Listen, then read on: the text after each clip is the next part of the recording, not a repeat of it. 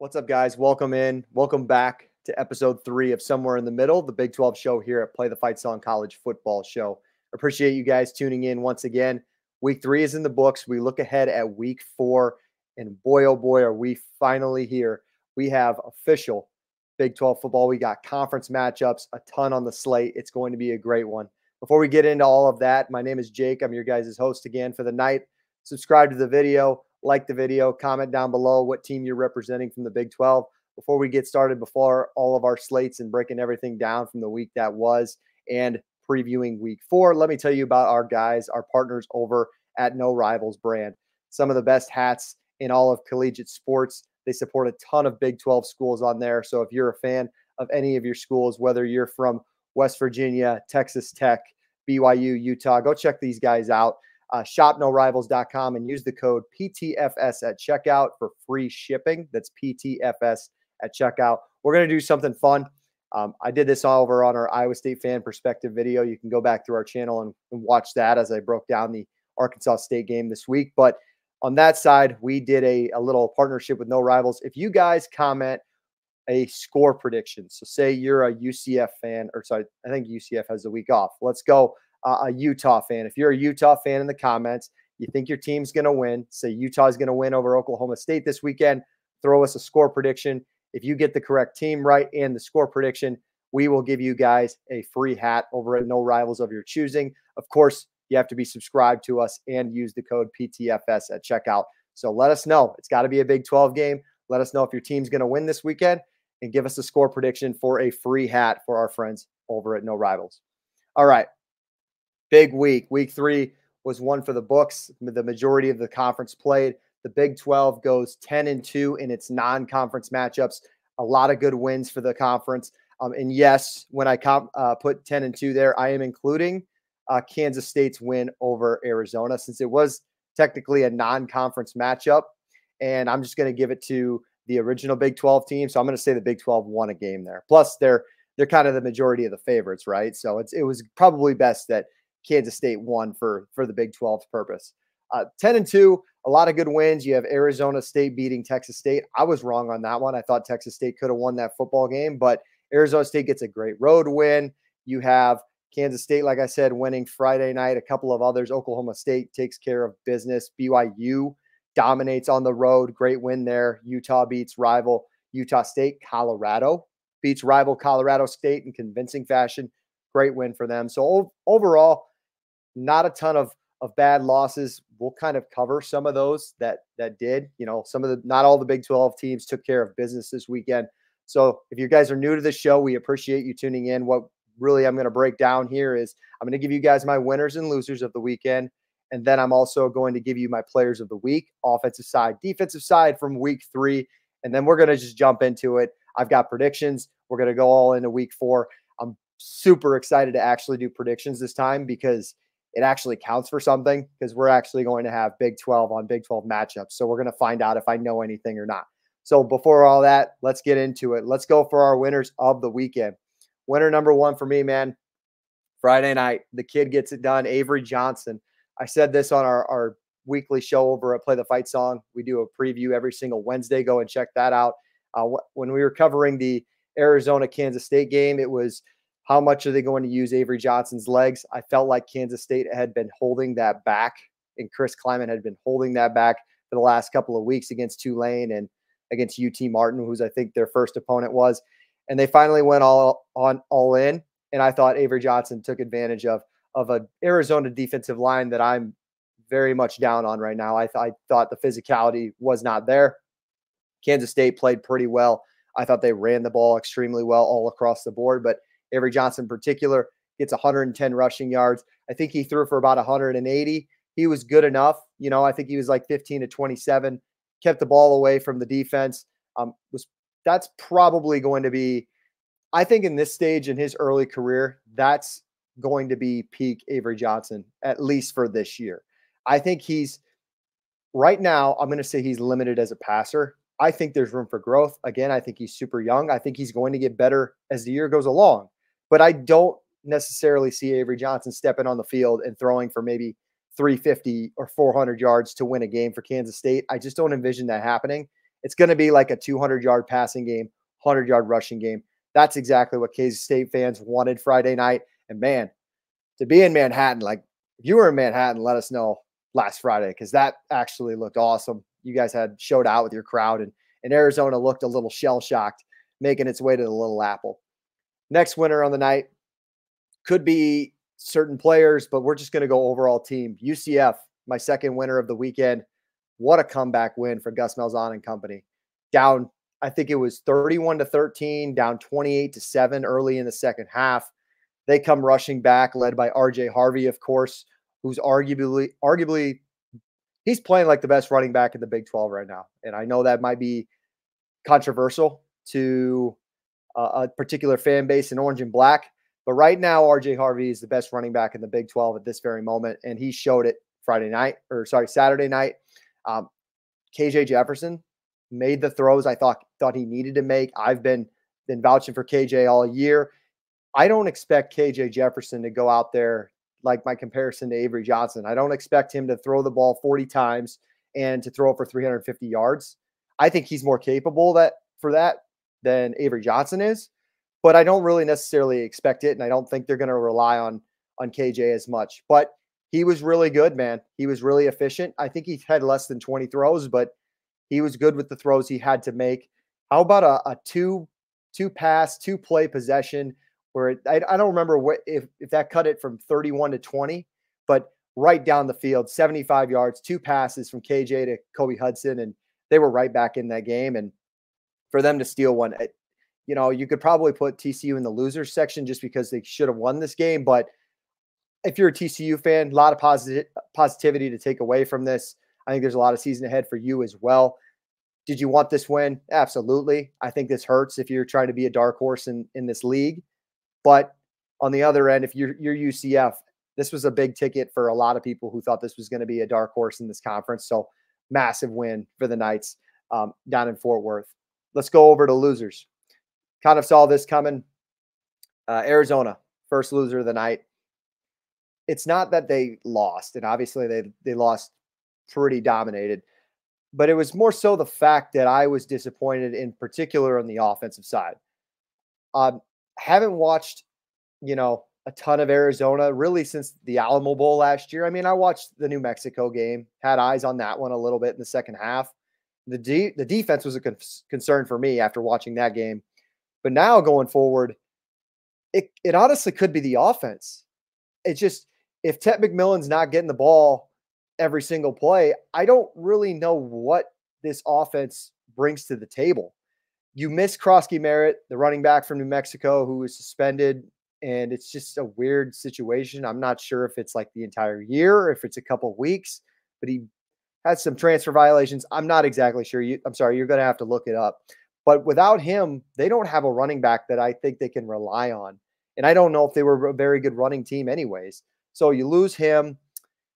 You got a couple of other receivers who are just okay. Like, you missed Jacob Cowing from last year. I mean, he did not get enough recognition. I think he had 3 touchdowns against Oklahoma. He played really well in the USC game last year for Arizona. And the talk of the team going into 2024 was, I think T-Mac needed a Robin. If he's Batman, he needed a Robin. And right now they don't have it. And it reflects on Noah Fafita, to be quite honest with you, because he looks uncomfortable if his first read is just not there in T-Mac. So I don't know where they go from here. They have Utah coming up on the road. I think that could be next week. If I'm not mistaken, that could be next week. And that's a night game. I really don't feel comfortable if I'm an Arizona fan bringing that offense into Salt Lake City. So they're one of my losers of the week. Second one, and no, it's not because I had money on them. West Virginia. Probably on my confidence scale of games last weekend, this was probably the second highest for me. I really liked Alabama going into Madison was last week, but Big 12 wise, I was the most confident in this football game. I really thought West Virginia was the better team, and I thought they were going to win. And that's why they're my loser, because I thought they were the better team.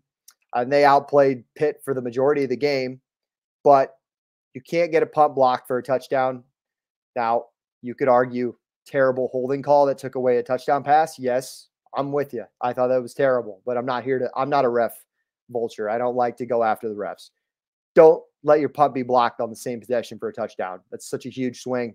Garrett Green can't throw the ball to the other team. He has 2 interceptions.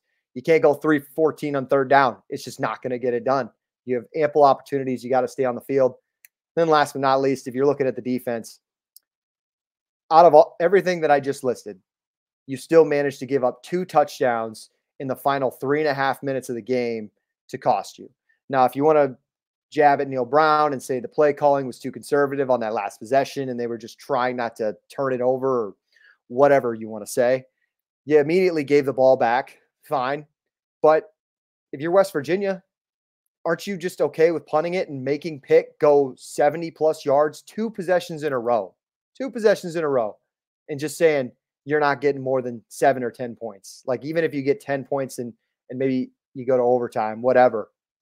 No, like I watched that last possession and there was no doubt in my mind. You could tell after the first 2 plays, Pitt's going down and scoring. There was no push from West Virginia. It was just play after play. Des Reed was awesome. Eli Holstein's a good upgrade for Pitt. I think Pitt's a solid team. But if I'm a West Virginia fan, man, it's this loss is on you. This is a game you lost. And I still think West Virginia could be the better team. Just not great if you're from Morgantown after Saturday, especially after losing one to, Pitt. It hurts the most when you lose to that team. You can lose to some other rivals, but I think Pitt, as far as I know, is that one hurts the most. You don't want to lose the backyard brawl like that. All right, let's switch it over to some positive notes. We got to go our players of the week. Let's go offense. I highlighted him briefly earlier. Kobe Hudson, absolute dog this weekend. I thought he was the best receiver in the Big 12. Makes the game-winning catch, was unbelievable. Like I said, he had that touchdown drive with KJ where it was just back-to-back plays.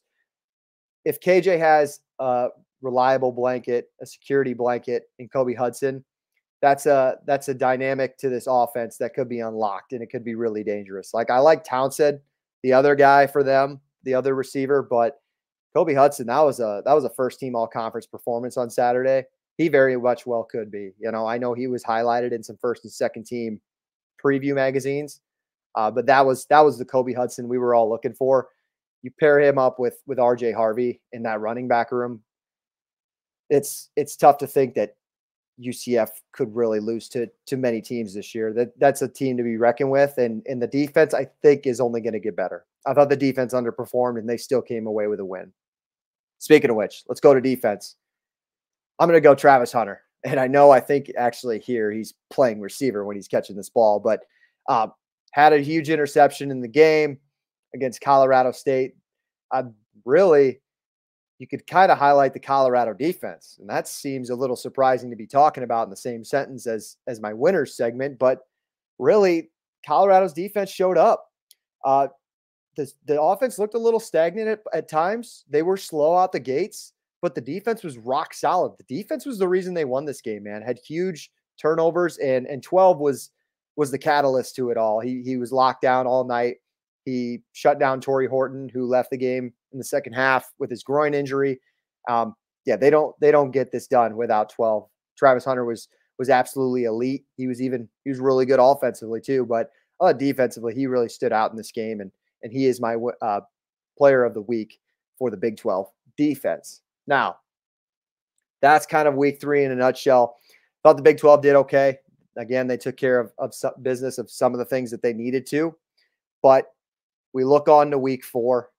Guys, we have an absolute beauty of a schedule.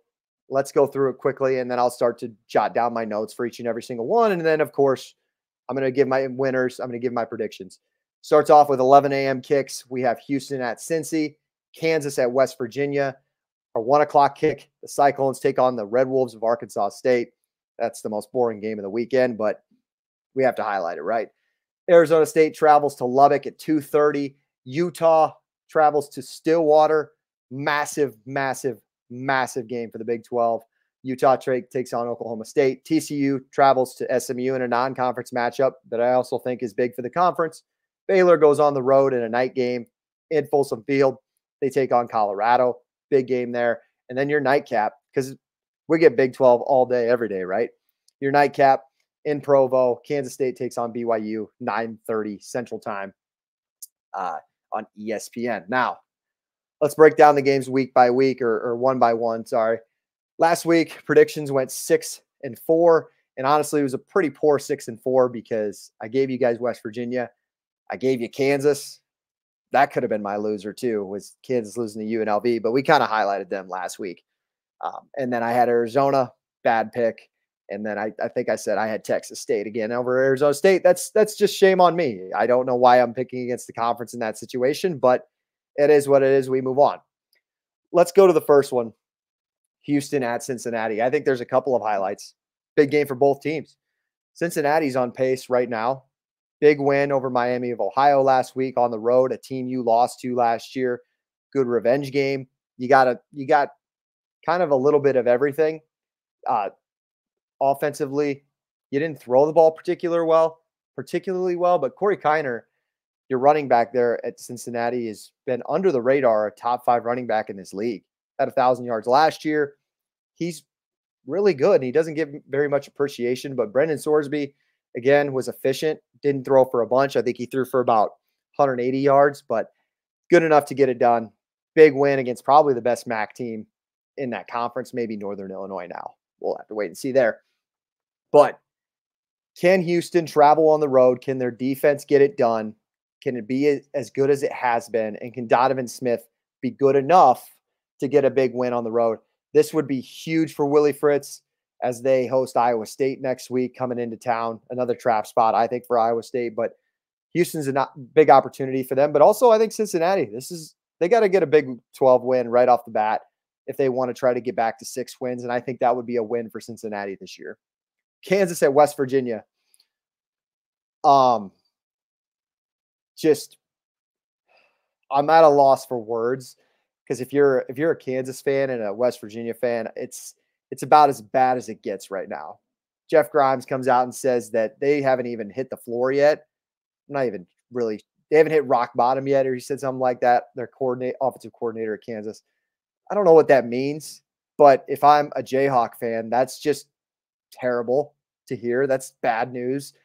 And on the other side, I highlighted West Virginia. You're probably still sick to your stomach, on this Wednesday or Thursday, whenever you're listening to it, and you still can't get over that Pitt loss. I hear you. I've been there on the rivalry side. I know how much it just kind of lingers around, but you got to get off the mat, and one of these teams has to win. And unfortunately, the losing team on Saturday, it could get very toxic, very, very toxic on Twitter. If you're going to break down the game, Jalen Daniels on the Kansas side needs to be better, but I think they got to call better plays.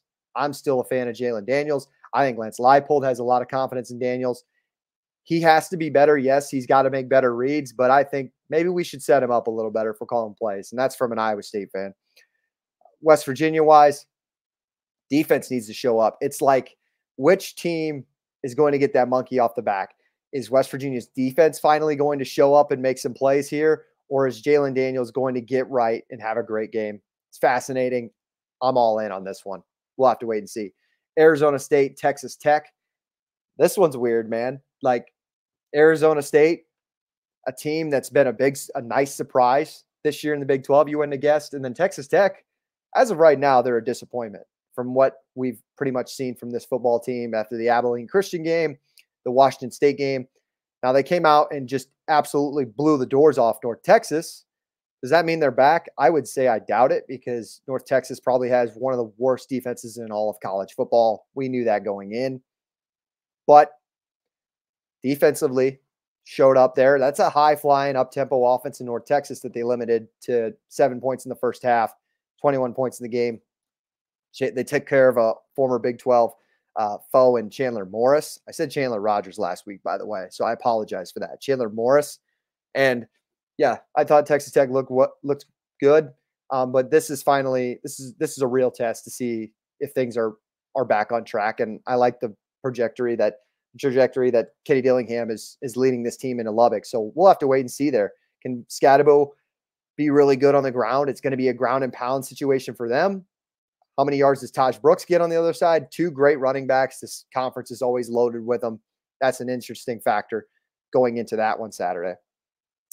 TCU at SMU. This one's on the CW network. If you're able to find it, if you're looking for it, I just think it's a good opportunity for the Big 12 to continue to flex its muscles in the non-conference. SMU is just underperformed this year. Like the Jennings kid's the quarterback now. They don't have Preston Stone. He's not playing well. I think TCU can catch them in a good spot. I like the offense that TCU will bring across town in this rivalry. We'll have to wait and see. Really interested for that one. The next one, biggest game of the weekend in this conference, right? Utah at Oklahoma State. You know, this is one of the biggest games in the conference of the entire year. With Cam Rising back, I haven't seen anything that he's not going to be playing in this game. Can the Utah offense show up against an Oklahoma State defense who I thought was going to be better after that South Dakota State game, but watching the Arkansas game, the Tulsa game didn't really show me anything, but the Arkansas game had some concerns with how many yards that they put up against that defense. With 7 under center for Utah, I like their chances against that Oklahoma State defense, but how healthy is he? I have zero idea. Next question, can Ollie Gordon show up? Can Ollie Gordon finally get a groove? He's got probably his toughest challenge of the year. Utah ranks 6th in the country in total defense. This was a top 10 rushing defense last year. This is a top 20 defense overall last year. Kyle Whittingham always has really good defenses. This is going to be a super big challenge for Ollie Gordon, who didn't even rush for over 50 yards against Tulsa. We knew Ollie Gordon has slow starts in his past. He just didn't get going. He was pretty much absent for the month of September last year. He kind of found out towards the end when they played at Iowa State. We'll see if that's the case here at the end of September. Can he finally get going? Because they're going to need him. A lot of their success has been on Alan Bowman, of all people, right now. And I don't trust Alan Bowman throwing for 350 yards against Utah and them trying to win. That's just my opinion. Baylor at Colorado, another interesting game. This is fascinating. 7 o'clock in Boulder, Colorado. Welcome back to the Big 12. This is actually an OG Big 12 matchup. I guess not Big 8 because Baylor came over from the Southwestern Conference, but this is an old OG Big 12 football game for them. This is pretty fascinating because I think this is similar to the Kansas and West Virginia game where both teams need this win. This is probably the best opportunity for both teams to get a win in the conference, at least early on, I think. And what will the conversation be like from both fan bases after this game on the losing side? I know where Baylor sits. We haven't talked about Dave Aranda much because, frankly, Baylor hasn't really played anybody. Now, good win last week against Air Force. I think Air Force is bad this year, but you did what you had to. And on the other side, Colorado's kind of riding a little high. Maybe the offense struggles again, gets pushed around like Nebraska, and then we're back on the Colorado sucks train again. Who knows? Fascinating storylines. Both teams need this win. If you're looking at Baylor, I expect Sawyer Robertson to get the start. It's listed as him and Daquan Finn. Like on the depth chart, it's an or. So it's either or Robertson or Finn. We'll have to see. I thought Robertson, I mean, he at least has Big 12 experience. Finn comes over from Toledo, kind of struggled in the Utah game. I like the experience Robertson brings, and I think right now he's a better passer. I think that's what they need because Baylor already relies on 3 running backs that they like: Richardson, Reese. I think I'm forgetting another one who led them in rushing last week. So they're going to rely on their running backs more, and they just need a guy to make a few throws a game. And I think Robertson brings that better than Finn does right now, to just be completely honest. 2 opposite teams, though. One offense loves to rely on its running backs. We already know what Colorado brings. I think it's one of the best receiving rooms in all of college football. You have Shedeur Sanders. You're going to be throwing around a ton. And isn't this just a fascinating test for Dave Aranda, who finally takes over the play calling duties on the defensive side? He's a defensive-minded guy. He hasn't faced an offense all year. Now you get this kind of, I don't want to say air raid, but up-tempo, pass-heavy offense. How does your defense respond? Is the defensive line, has it changed? Can I finally see a push on the defensive line from Baylor? I don't think Colorado's offensive line is too much of a task. Like, we'll see if anything has changed on that side of the ball from Dave Aranda. Then we can start talking about his hot seat again next week. Last game, nightcap. Kansas State travels to Provo.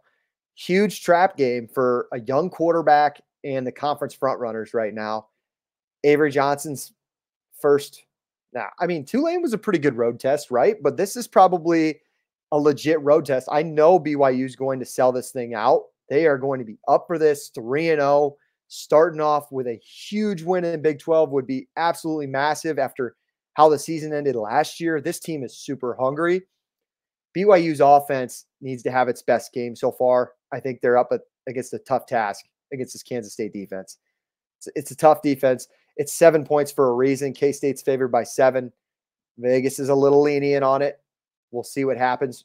BYU historically is really good at night games. They're really good. Their record stands for it. But it's going to come down to the defense for them. It's led them this far in the first 3 games.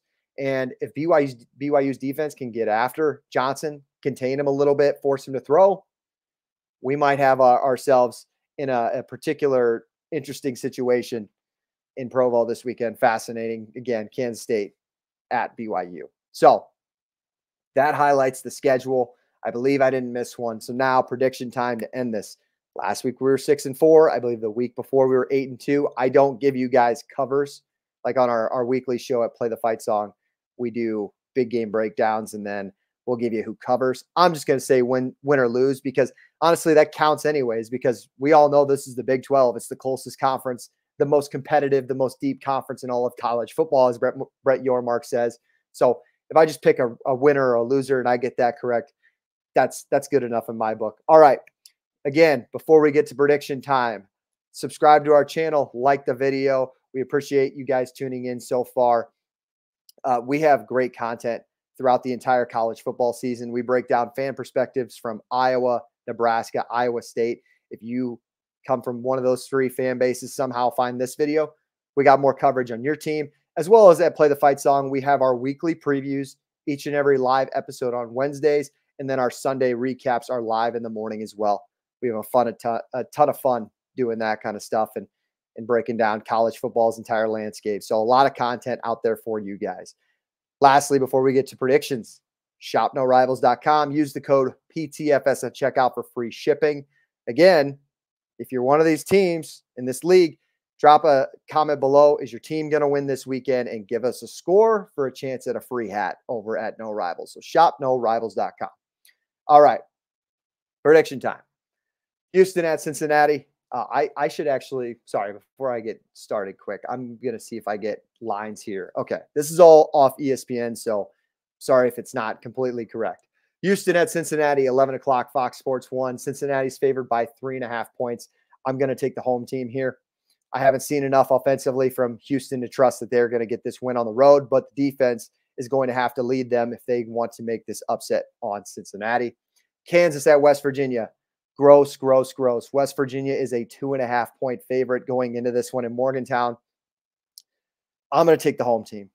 I'm going to take West Virginia. Unfortunately, as a Jalen Daniels fan club member, I'm starting to, my confidence is starting to wary, and I think it is with him too. West, we all know if you're a Big 12 fan, Morgantown's a tough place to travel to. Kansas got the job done the last time they went there a couple of years ago. When Jalen Daniels was actually healthy, they scored like 51 points in that game. I think they won it in overtime or something. So do they do it again? It's a completely different story without Andy Koldenicki. I think Jeff Grimes is just not a good enough play caller. Give me the home team. Give me West Virginia. Arizona State at Texas Tech. Again, this line's at 3, guys. I haven't seen a line shorter than 6.5 points yet. So that just tells you. I really like what Arizona State's doing. I think right now, I'm going to say it. I think they're better coached. I think the better coach comes through with this one. I'm taking Arizona State. I like the physicality and the style of play that Arizona State brings to the table. I think it's a complete change of pace for Texas Tech, who kind of wants to push tempo, get big plays, and rely on Baron Morton and giving Taj Brooks the ball. I think Scattaboo is going to have to be huge in this one. And Sam Levitt, was really good with his legs against Texas State last week. I really liked what I saw. So that being said, I think that they can keep this one low scoring, be physical. I think Arizona State's got a better defense. Give me the road team. I'll take Arizona State. I'm going to save Utah at Oklahoma State for last because it's just the best one. TCU at SMU. Give me the Big 12 team. I think SMU is just in shambles right now with their offense. I like TCU bouncing back after a game they should have won last week. Give me them in the rivalry. Baylor at Colorado. This one was at one. It's a pick 'em, right? Right now, on ESPN, I see Colorado's favored by 2. So the money is, I think, starting to creep a little bit. I don't know where it's really at right now. It feels like Baylor, but if you'd asked me this 2 weeks ago after the Nebraska game, I would have said that somehow Baylor would get this done. I'm just going to go based off of what I know from Baylor's defense last year. They just haven't played anybody right now. And if they prove me wrong, Baylor fans, you can let me know in the comments. That's fine. But I haven't seen them play a legit offense yet in 2024. So that being said, give me the home team. I'm going to take Colorado. And Colorado was good in the first month and a half of the season last year. And they got a good win against Arizona State. So I think they're capable of winning conference games. I think the conversation around Colorado is just like they're not good enough to beat any of these Big 12 teams. And I think that's wrong. I think this team is good enough. They showed last week they can rely on the defense a little bit. It's going to be a good test for Colorado's defense against a Baylor offense that's not overloaded with speed and power. I mean, Monterey Baldwin's fast, but like, is he a top 5 receiver in this league? I don't think so. So give me Colorado in this one. Kansas State at BYU. I feel gross picking this one, but I'm going to take the road team just in the fact that Kansas State feels to me at this moment like the best team in the conference. And I only say that because I just don't know the health aspect of Cam Rising. So that being said, I like what BYU's done this far. 3 really good wins. They've surprised everybody to this point. But again, they struggled in Big 12 play last year, and it was kind of because of the offense and defensive lines, which is really Kansas State's at least bread and butter compared to this conference. So I'm going to take Kansas State there.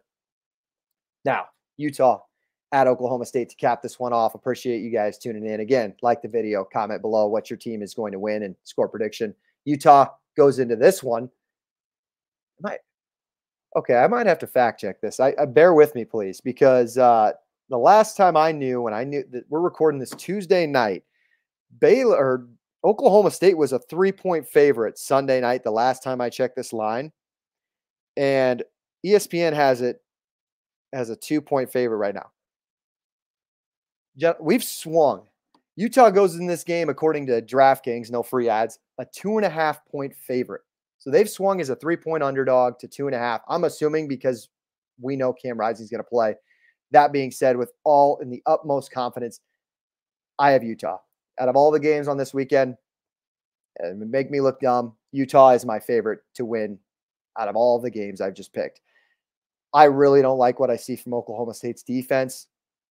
With Cam Rising, I think Utah's winning margin is like 60-0. Like what? They were up 23-0 on Baylor. Obviously, they beat Southern Utah by 100. And Southern Utah beat like UTEP or something. So they're not a terrible team. This team's really damn good when number 7's playing for them. Can he stay healthy the whole game? We'll have to see. History says probably not, right? But I really like Utah in this one when Cam Rising's playing, and I think the defense is going to give Ollie Gordon fits.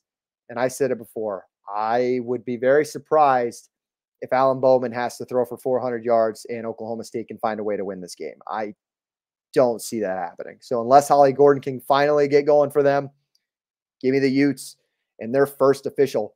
Hey, this is welcome to the Big 12. Remember, the Baylor game didn't count. This is your first welcome to the Big 12 moment. You got to go on the road to one of the tougher environments and one of the more fun stadiums in all of college football. Had a chance to be down there myself a couple of years ago. I love it down there in Stillwater. All right. That's what I got. Predictions are in. What a week. Week 4 will be for Big 12 fans all across the country. Really excited for this slate. Really excited. We're going to find out a ton about these teams, guys. We're going to find out what we got. with a lot of these Big 12 teams, and I can't wait to get into all of it. And then next week, I believe we are fully immersed into Big 12 conference play. I could be wrong because I know UCF still has to play Florida. Appreciate you guys tuning in. Again, like the video, subscribe to our channel, a ton of college football content all season long. ShopNoRivals.com. Use code PTFS at checkout. Comment below what your team is going to win by and who you got this weekend. Thanks again for tuning in, guys. We'll be back here same time next week to cover week 5 and recap week 4. Again, my name is Jake. Follow me at Twitter at JSchaeferCFB. As always, before I got to send it out, you know what I got to say. Let's play it.